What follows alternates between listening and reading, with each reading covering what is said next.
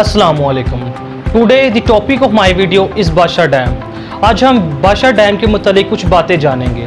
प्यारे साथियों, 2006 के अंदर जब परवेज़ मुशर्रफ का दौरे हुकूमत था तो यूँ हुआ कि उस वक्त 5 बड़े डैम बनाने का इरादा किया गया और उनमें से जो सबसे पहले डैम बना था वो था भाषा डैम और इसके नक्शों के ऊपर काम करना शुरू कर दिया गया। जब 2008 के अंदर दोबारा इंतखाबात करवाए गए तो परवेज़ मुशर्रफ की जो सी पार्टी थी वो तीसरे नंबर पर आ गई।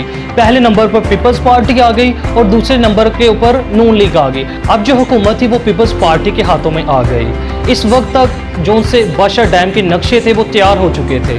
जब यूसुफ रज़ा गिलानी ने अपना ओहदा संभाला तो उसने 2011 के अंदर भाषा डैम का संग बुनियाद रखा। अब भाषा डैम बनाने के लिए हुकूमत को 1200 अरब की ज़रूरत थी और इस अमाउंट को हासिल करने के लिए हुकूमत ने वर्ल्ड बैंक और तरक्याती बैंक के साथ रब्ता किया। हुकूमत ने उनको दरख्वास्तें लिखी और शुरू के अंदर उन्होंने रकम देने की यकीन दहानी करा दी गई, मगर जो ही जैसे काम शुरू हुआ तो इंडिया ने शोर मचाना शुरू कर दिया। उन्होंने ये शोर क्यों मचाना शुरू किया, इसको जानने के लिए सबसे पहले हम भाषा डैम की लोकेशन को देखेंगे कि वो किस जगह मौजूद है। अब भाषा डैम की जो साइड लोकेशन है वो सूबा केपी की और गिलगित बल्तिस्तान की बाउंड्री पर वाक़या है। जैसा कि हम जानते हैं कि कश्मीर का कुछ हिस्सा गिलगित बल्तिस्तान में भी आता है और इसी चीज़ का फ़ायदा उठाते हुए इंडिया ने वर्ल्ड बैंक को खत लिखा। इसी वजह से वर्ल्ड बैंक ने और तरक्याती बैंक ने पाकिस्तान को लोन देने से इनकार कर दिया। इसके अलावा अगर हम देखें तो ये जो सा भाषा डैम का एरिया था इसके अंदर बहुत सारी दहशतगर्दी भी हुई थी। यहाँ तक कि कुछ अरसा के अंदर जब वहाँ कराक्रम हाईवे पर लोकल बसेस चलाई गई तो उनको आर्मी की सिक्योरिटी भी देनी पड़ी और इसके अलावा वहाँ के जो से लोग रहायशी रहने वाले थे उनके आपसी बहुत सारे झगड़े थे और ये सब वो वजूहात थी जिनकी वजह से भाषा डैम अभी तक तमीर नहीं हुआ। इसके बाद पीपल्स पार्टी का दौरे हुकूमत ख़त्म हुआ और सभी पार्टीज़ ने दोबारा से कैंपेन स्टार्ट की। तब नून लीग ने पूरे पाकिस्तान में ऐलान किया कि वो पूरे पाकिस्तान में लोड शेडिंग को ख़त्म कर देंगे और इसी वजह से जब नून लीग दोबारा हुकूमत के अंदर आई तो उन्होंने दोबारा से मुख्तलिफ डैमों को तमीर करने का ऐलान किया और इस पर काम करना शुरू किया।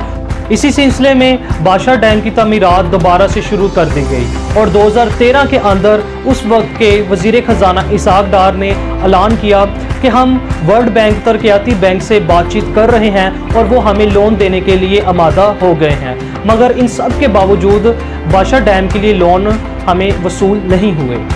इन्हीं दिनों में पाकिस्तान में सी पैक आ गया और सबका ध्यान सी पैक की तरफ लग गया, मगर 2017 में ये खबर आई कि चीन चाहता है कि वो भाषा डैम बनाए, मगर कुछ वजूहात की बिना पर ये डील आगे ना बढ़ सकी और इसके बाद ये फैसला किया गया कि हम भाषा डैम अपने मुल्की फंड से बनाएंगे।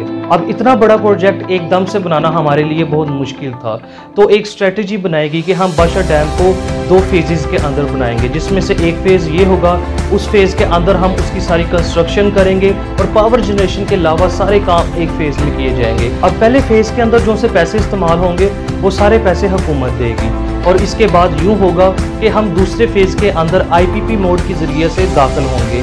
इसके अंदर इंडिपेंडेंट पावर प्रोड्यूसर को ठेके दिए जाएंगे और इस दूसरे फेज़ को भी मुकम्मल किया जाएगा। अब हम भाषा डैम की टोटल कैपेसिटी की मतलब बात करेंगे। इसकी स्टोरेज कैपेसिटी 8.10 MAF होगी और अगर हम इसकी टोटल हाइट की बात करें तो इसकी टोटल हाइट 272 मीटर होगी और इसके 14 दरवाजे होंगे और इसकी टोटल पावर जनरेशन की कैपेसिटी 4500 मेगावाट होगी और जब ये डैम मुकम्मल होगा तो ये पूरी दुनिया के सबसे बड़े डैमों के अंदर शुमार किया जाएगा। अब आखिर में हम बात करेंगे कि भाषा डैम हमारे लिए इतना ज़रूरी क्यों है। जैसा कि एक सर्च के मुताबिक 2025 में पाकिस्तान में पानी ख़त्म हो जाएगा और भाषा डैम का जो सा एरिया है ये ऐसा एरिया है जहाँ पहले बहुत सारा पानी वेस्ट हो जाता था। अब हम उस सारे पानी को महफूज कर लेंगे और उसको अपने लिए मुख्तलिफ जगहों पर इस्तेमाल कर सकते हैं और ये भाषा डैम हमारी पावर जनरेशन के साथ साथ हमारी इकॉनमी में भी बहुत फ़ायदा देगा।